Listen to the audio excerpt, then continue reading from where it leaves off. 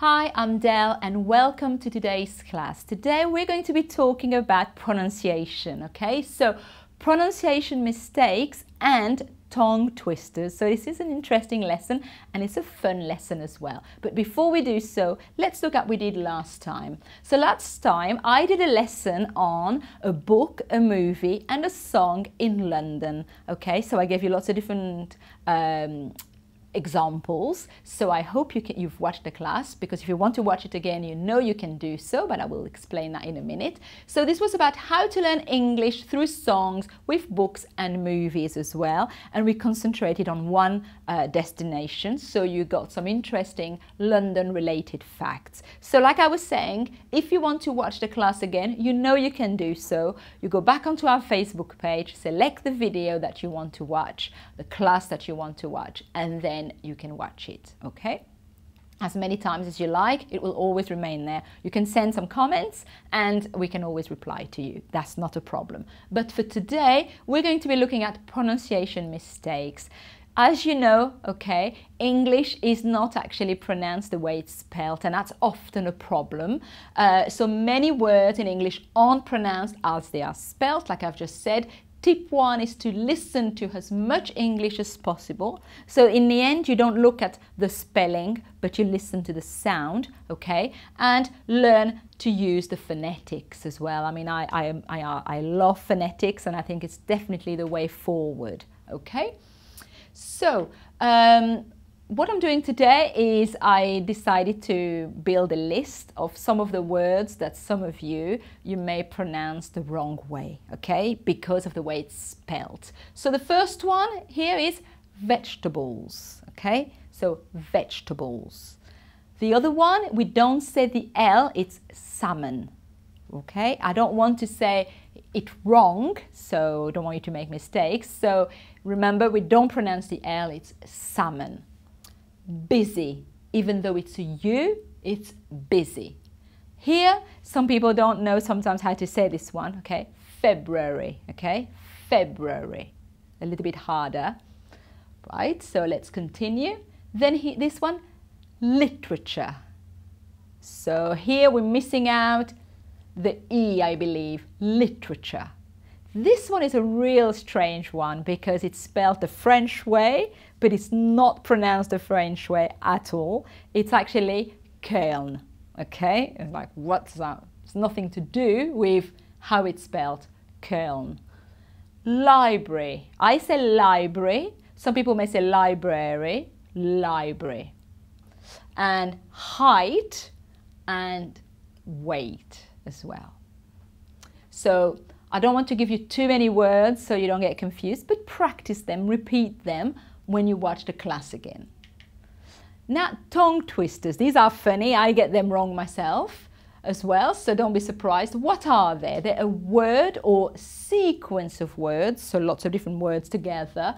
Difficult to pronounce, especially when they are together and when you have to pronounce them rapidly, which I'm not very good at doing, okay? Because there is a slight variation of consonant sounds. The sounds are kind of similar, they're not the same, they're similar. So if you say too quickly, you know, it becomes difficult. So one of the examples here, I'm going to say it slow, is she sells seashells by the seashore.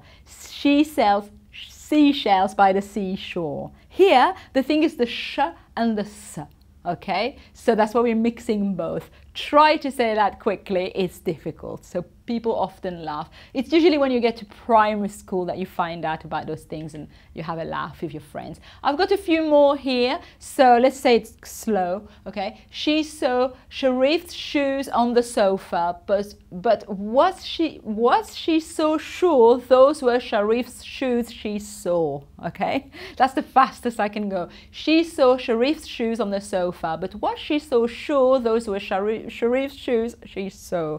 It's really hard. Again, it's the sh, the s, and the sound oo, shu, oo, and o, okay? So it's a mixture here of sounds. Then, a loyal warrior will rarely worry while we rule. There's a lot of r here, a lot of R and a W. A loyal warrior will rarely worry why we rule. That sounds really strange. And often these sentences don't mean anything at all. The next one, which switched the Swiss wristwatches?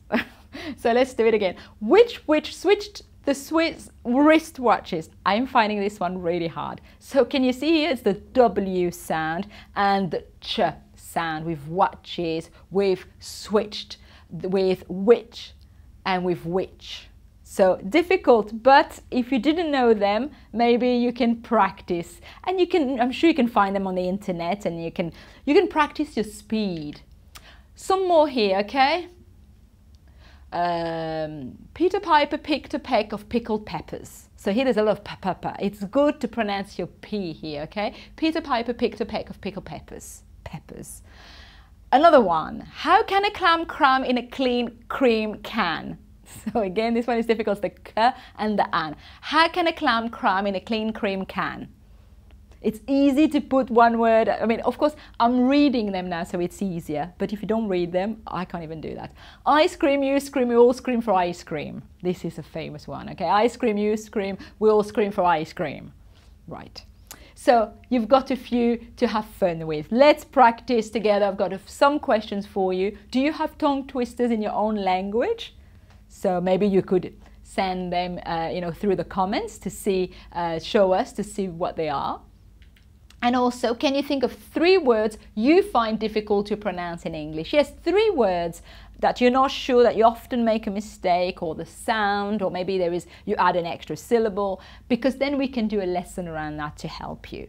So while you do that, let me tell you about the ABBA course. As you know, we've got this amazing course from beginners all the way to business level, 144 units, starts with a short ABBA film, lots of activities around, a test, video classes that will explain the grammar.